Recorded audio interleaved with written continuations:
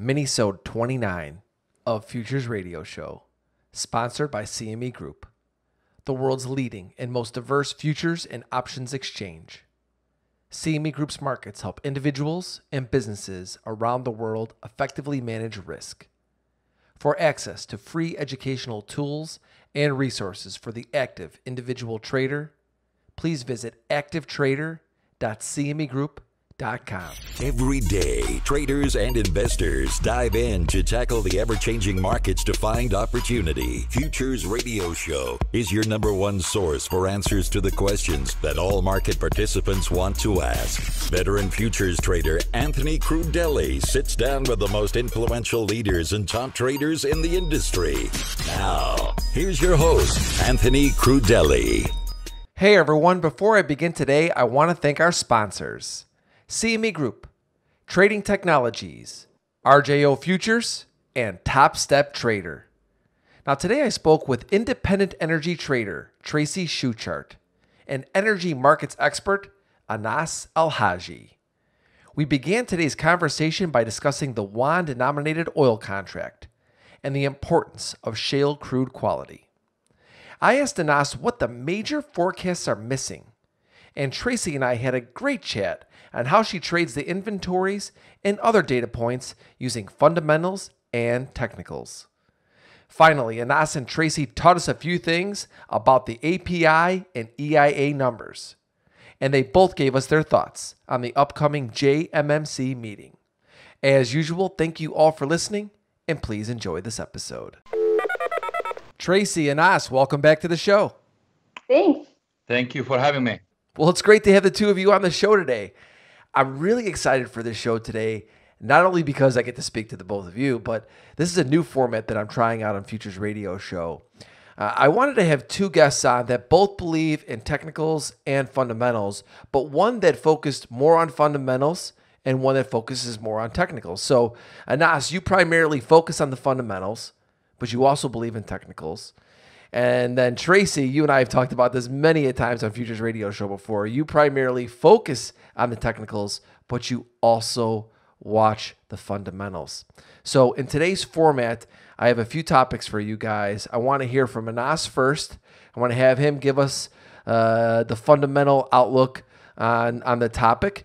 And then we're going to have you come in, Tracy, and tell us whether or not you see the fundamentals that Anas is talking about hitting the tape, and if it's basically agreeing or disagreeing with the technicals, or you don't see the fundamentals impacting the market at all. So the first topic I want to talk about is something that I've seen both of you recently discuss on Twitter, and it's this Yuan denominated oil contract.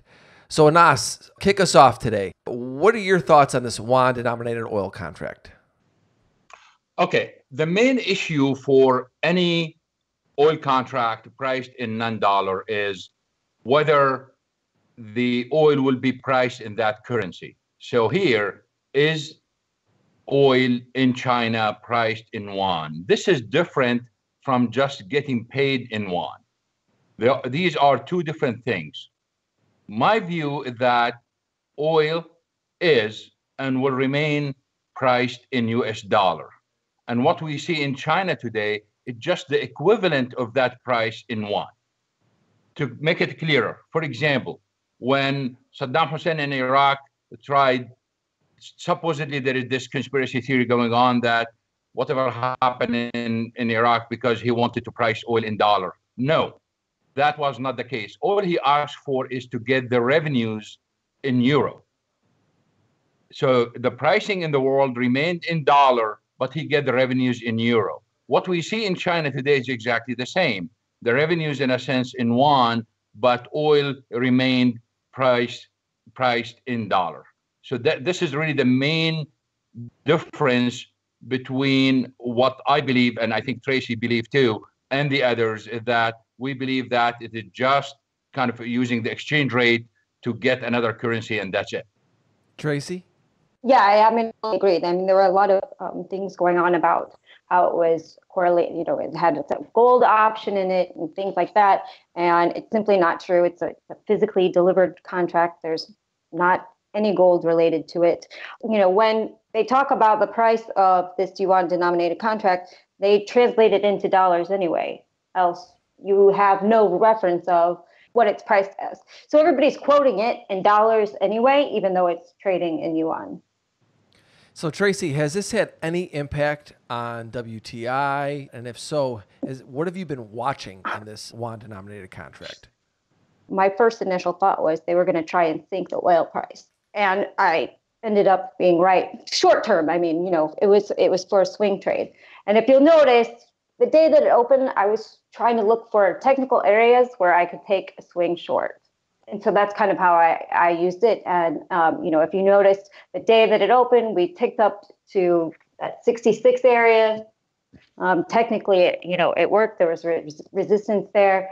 We basically had a double top, and that's been my swing trade. May I add a couple of points, Anthony, here? Absolutely.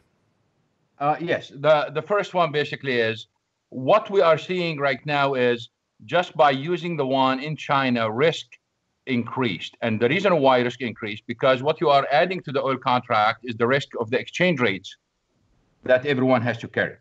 So risk is higher. And then you are carrying the risk of all the changes in monetary and fiscal policies in China that are associated with it. The second point is what we are talking about basically can be tested easily over time, because all we got to do, just look at the correlations between the prices in yuan and the correlation between other markers in the region, like Dubai and Oman, for example, and then look at WTI and at Brent and see over time whether there is this long-term correlation or not. If there is long-term correlation, then again, it just kind of revenues in yuan. That's what it is. There is no pricing in yuan. Gotcha. Yeah, Anas, you made a great point. The risk increased with the exchange rates. Now, Tracy, I want to go back to you because I know that you watch the euro for when you're trading crude. Are you watching the yuan now when you're trading crude? So, I mean, as far as, I don't watch the currency like USD, CNY. It's not a currency that I follow. I don't think this contract is going to fundamentally change the oil market as much. I think that it'll find its equilibrium and it'll be priced, among the different grades. Because you have to understand, you get WTI, Brent, and this contract, they're all different grades of crude. So I think it'll find its equilibrium. But initially when it came out, I knew that there were going to be, I thought they would try to sink it and with additional risk. So that's how I used that particular event to make a trade decision. It has changed the dynamic of how oil trades at night a little bit, but that's, it's still new. So, I'm still kind of keeping an eye out to see how much of an impact it's going to continue to have. No, yeah, that's a great point. I mean, looking at it at night, that's when I think it probably will have the most impact. You have U.S. markets closed, then you have, Chinese markets open. So, yeah, I think it's definitely something to keep an eye on. I want to move on to the next topic I wanted to talk about. And Anas, you tweet about shale crude quality. Could you please explain to us what that is and why it's important? Yes, in a sense, we can sum it up by saying crude quality matters. Shale oil is mostly light crude and condensates, mostly above 40 API. These 40 degrees. We are talking about gravity here, but this is only one of the characteristics of light crude. It is, generally speaking, good for gasoline and some NGLs, but definitely not good for distillates. Based on the current forecasts of growth in production of shale, and of course, some organizations are forecasting massive growth in shale in the coming years, there is not enough refining capacity to handle it.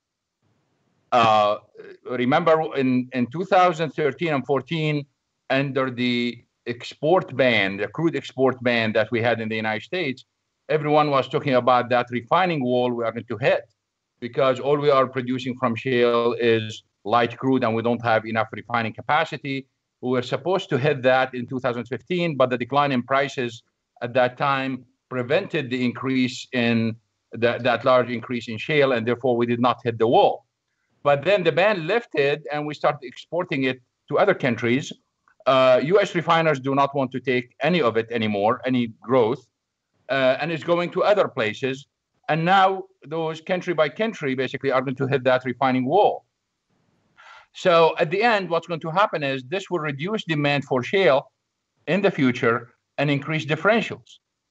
But people, where the point that's missing from the discussion is that most people, especially when you talk to people from the oil companies, they say, well, don't worry about it because refiners are going to take care of it and they are going to invest in extra capacity and they can handle it. Well, no, most refiners have no interest in investing in additional capacity to handle light crude and condensates, simply because when they look at the future, most of the growth in oil demand is in the middle of the barrel, not in the top of the barrel. And shale basically fulfill the top of the barrel. So why invest in adding capacity to handle light crude if the demand for gasoline is expected to decline while demand for middle distillates is going to increase substantially? The point here is, especially for those organizations who are forecasting massive growth in shale production, it's illogical. It's totally illogical to forecast massive growth in production of light sweet crude, and of course, condensates added here, and at the same time forecast a decline in gasoline consumption and larger growth in middle distillate consumption. It just does not add up, which means that the demand for shale oil in the future, in the coming years, is going to be limited, and therefore the growth, the promised growth, is not going to happen. And of course, that will have impact on prices and differentials and other things.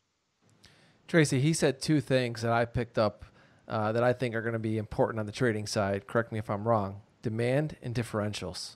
What are you seeing from what Anas said to have is any of that impacting the markets right now that you're seeing? And if not, what data points or what should we be looking for to when we think that what he spoke about will have an impact on crude prices? Yeah, I mean, as far as that's concerned for right now, I think that's a little bit farther out than I personally trade. You know, that would be something that I would start looking at, that I would keep in the back of my mind for months ahead to see, because it's not really showing up in the market right now, you know, because we're exporting more. China's still buying. So, you know, that portion of it could be true, but it's for me, day or swing trading for right now in the time frames that I personally trade in. That's not going to show up yet. Where it will make a market difference is probably in the crack spreads. And you'll start seeing, you know, refining margins and things like that. So I think that's the area that, you know, I would be watching to see when that fundamental sort of was starting to occur to affect the market, is I would be looking at the crack spreads. So something that you said that is something that I use when trading in the treasury markets. It's not really something that's impacting us right now, but if I see a headline, then all of a sudden it matters. You know, we as traders say this a lot. It doesn't matter until it matters. So so basically what we know, right? What we know from what Anas is saying is that this matters, but we as traders look at the tape and say, well, maybe not right now. So what is a headline coming up that you would see that would be relatable to what Anas is talking about and say, okay, now all of a sudden this matters? Any headline regarding like refining margins or anything like that, especially in Europe and the United States, you know, something like that would be what I would start looking for. Is when refining margins get way out of whack, that's kind of when you know there's an imbalance somewhere in the market as far as supply and demand is concerned. So take us to a moment where we would get that headline and you would see that and you'd be like, hey, you know what, this is coming through my fundamental research. This is now something that I know is going to have an impact, most likely on the market, the price of the market where we are right now. Is that a headline you would just trade off of, or would you have to go back, look at your charts, and maybe wait for a technical setup to confirm it? I would definitely have to wait for a technical setup to sort of confirm that. Gotcha. Now, Anas, in our last interview, you and I discussed forecasting a lot. We had a lot. You had a lot to say about this, and you have been talking about how things that major forecasts are missing. What are they missing right now? Of course, they are missing several issues, but the main issues basically are Europe and energy efficiency. In Europe, all those major organizations and other oil companies and banks basically have missed the growth in oil consumption in Europe in the last 4 years. Every month and every quarter, they missed it. We have massive growth, of course, relative massive growth in Europe. They've written demand for oil in Europe off, and that was a big mistake because they understood what happened in Europe during the financial and economic crisis before that.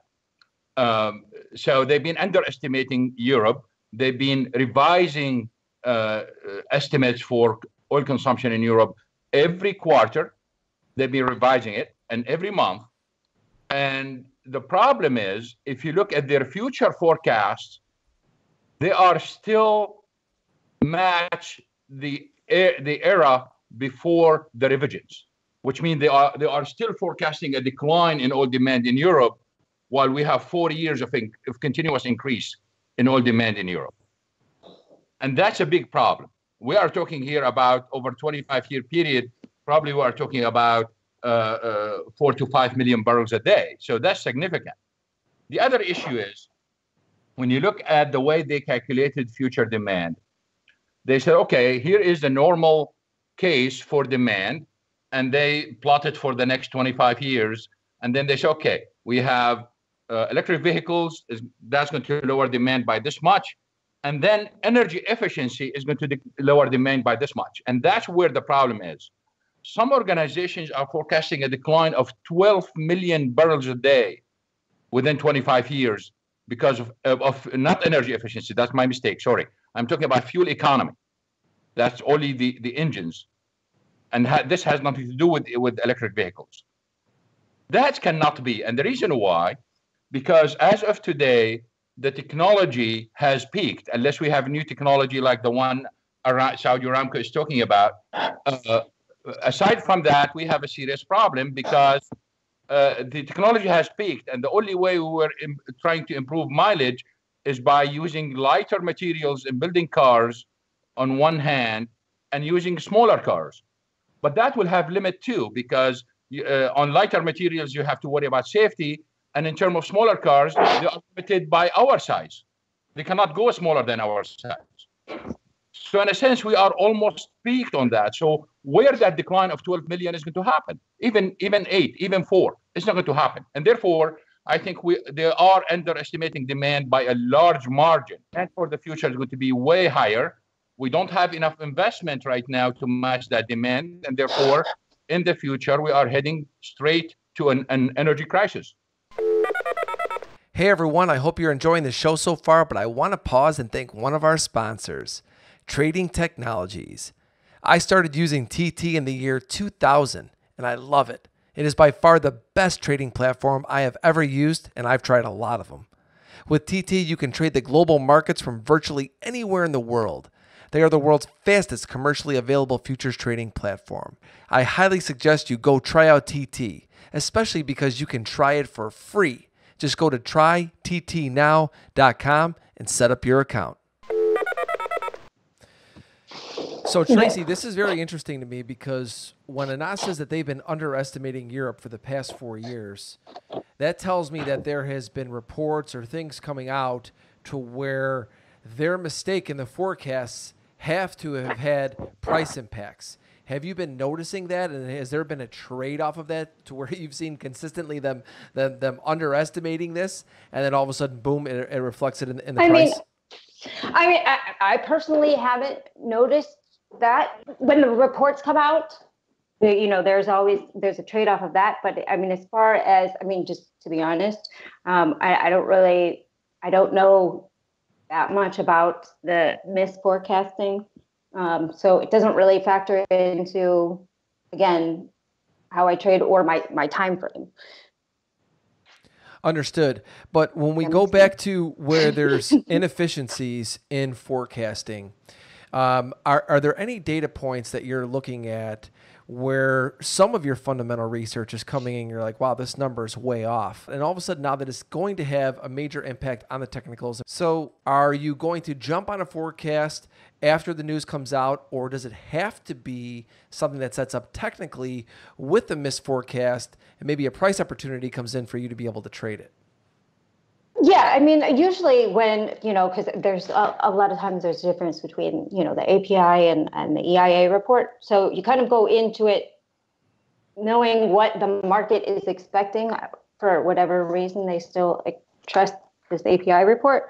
But I mean, initially for me, if you notice, trading, usually the number will come out and you'll get a reaction, but that's the opposite reaction that the market will have. So usually that gives me enough time to go into the report and look deeper into the report, what the big boys, what bigger traders are looking at. And it's not just solely the numbers that come out, Cushing, gasoline, crude, distillates, but they're also looking at production numbers, they're looking at imports, they're looking at exports. So generally the market will move, and I get enough time to be able to, I mean, you have to be quick, but I get enough time to be able to look through the report and go, oh, okay, I know what kind of how the market's going to react to this. And then I flip to my charts really fast to see, do I see a technical level on my chart where I think that, this move may turn around. So, I mean, as far as reports are concerned, that's typically how I would use a report. You kind of got to be fast, though.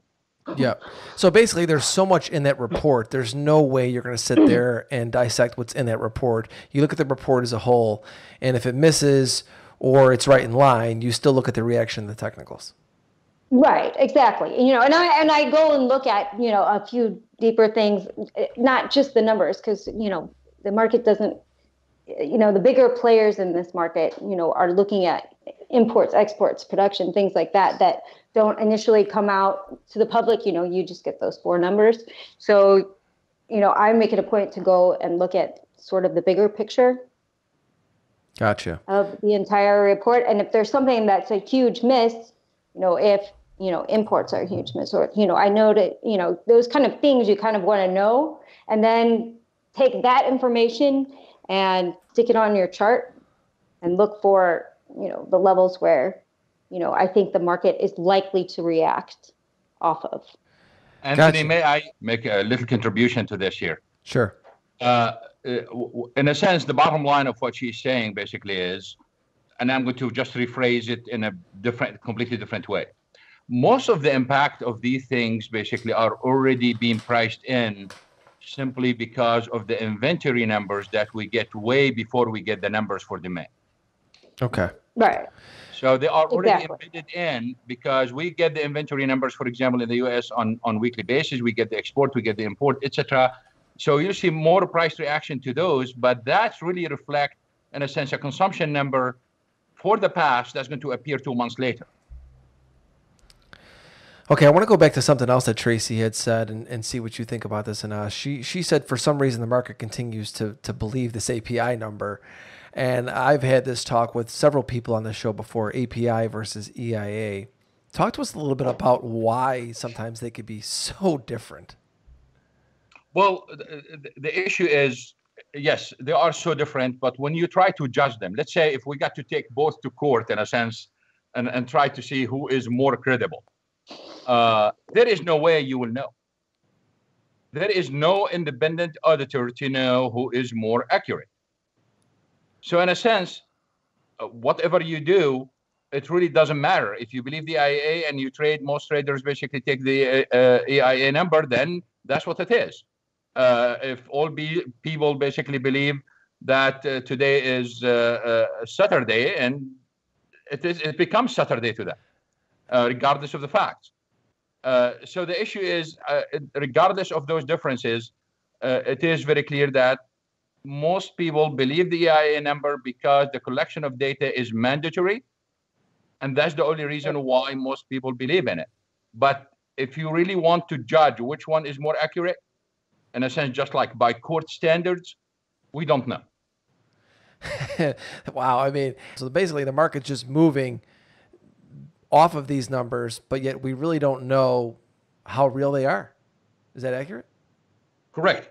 Wow. I mean, I think what's difficult, I just want to add is like, it's because, I mean, at the end of the month, what you'll see is API and EIA are in line. So generally at the end of the month, they both end up with relatively the same numbers. And then, you also have monthly reports that differ from the weekly reports in EIA. So there's a lot going on, but, the algos and, the market makers, they're going to move the market. It's an opportunity. Yeah. So final question I have for today is this JMMC meeting coming up on April 19th. Now, some of the talk is about formalizing the cooperation with Russia. Other talk is that we will see a change in the 5-year average metric to measure inventories in OECD because some say it's no longer useful. Let's start with Russia. And then also, Anas, if you could explain to us why measuring these inventories in OECD is no longer useful. Okay, so we have two different points. I think the Russia issue may not be related directly to GMMC business, but generally speaking, we heard a lot about it in the news. Now, theoretically speaking, I'm talking about OPEC, Saudi Arabia, Russia, they need to establish a framework for cooperation that they can rely on every time they need to work together. In the absence of such framework, they need to start every round of negotiations from scratch. Starting such negotiations every time they need to cooperate is costly, as you know, in terms of time and money. I mean, you're talking about ministers and private jets and fancy hotels and et cetera, et cetera. So it really costs a lot of money. So creating a framework basically saves time and money for all involved. In addition, with a framework in place, they can react to market surprises and political events quickly because there are no major negotiations to go through because the framework is already there. So, which might benefit everyone, including consuming countries. Also, their cooperation may not focus only on production cut and oil. It could expand to more than production cut. Within the oil business, it could focus on technical expertise and cooperation, etc., probably investment. And it might expand to energy cooperation like what we are seeing with Saudi Arabia and Russia right now. We are talking about LNG. We are talking about major energy projects. We are talking about Russians probably investing in the IPO of Aramco, whether within Saudi Arabia or outside Saudi Arabia. So in a sense, a framework looks really a natural result to all this cooperation we've seen for over a year now. Tracy, is there anything that Anas is talking about that you're seeing impacting the tape? And also with this meeting coming up, how big of a day is that for you as a day trader? And is that going to have a major impact on pricing that day? Well, I mean, it really depends. I mean, they've already been talking about how they're, going to cooperate. They need to extend cuts, so what traders are going to be looking for on that day is what is the recommendation? Are they going to recommend another 6 months, another year, another 5 years? How long? So, those are the kind of things you want to look at, in this particular meeting is, and the past meetings is, what is the duration that they're going to be looking at? Because if it's less than traders think, then the market's going to react unfavorably. If it's more, then the market probably will react favorably, but not by a whole lot because it's already the expectation. Gotcha. So going into it, you are doing the fundamental homework as to what the outcomes may be. Right. And so, I mean, you don't really, the technicals will probably, I always say technicals, the chart tells you something and then a fundamental reason comes up, right, to kind of support a technical move. So, I mean, I'm still looking at, my levels and things like that and looking at for certain areas.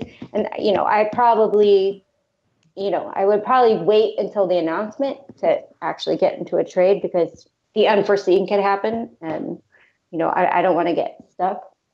So, that day, and it comes really early. So, I probably would, unless I'm in a swing trade, I would not be day trading it until the announcement came out. How important are fundamentals in your trading? I think for longer term trades that, my swing trades, they factor in a lot more. If I'm day trading, then I'm just looking at intraday levels and where the market's going to react off of them. And it doesn't really factor into, say, my day trading, except for maybe obviously inventory days and things like that. For swing trades, I absolutely factor fundamentals in, as well as technical. Anas, we heard a lot from you today on fundamentals. How important are technical analysis in your trading? I think what she said is absolutely correct. I mean, on daily basis and within time of hours within the day, really fundamentals do not play a big role here. Although indirectly, probably whatever people are trading on the trend is affected by the fundamentals that affected the market the days before. But in the long term, no one can ignore fundamentals in the long term. I mean, we already talked about the forecast and what could be right and what could be wrong, etc.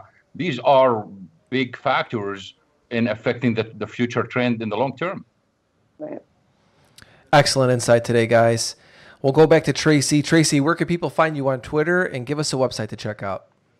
So I'm on Twitter at ShyGirl, and my website is shygirl.com.